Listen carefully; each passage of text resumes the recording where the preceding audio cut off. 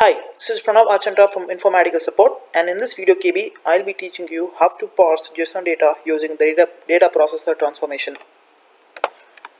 So the agenda for this video is to build a data processor from a sample file, pass the JSON response from the REST consumer transformation to the data processor transformation, and then parse the JSON response using the data processor. So I have my developer tool open. I will create a new transformation.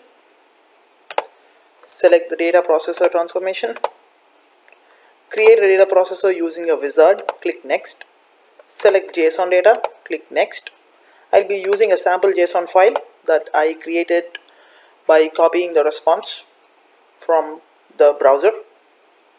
I say open.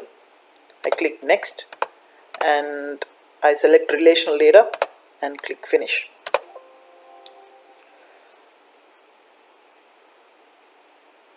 So there is one important thing you have to keep in mind is to increase the precision of the data processor, because most of all the responses that you would like to parse will be more than the default value of 1024.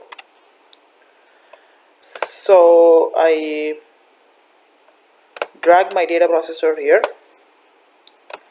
and I connect the output of the REST consumer transformation to the input of the data processor, and I select run on the data viewer.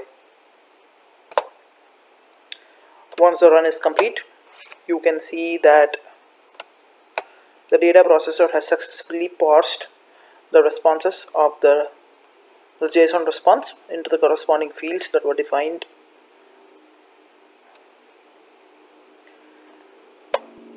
We would love to hear from you.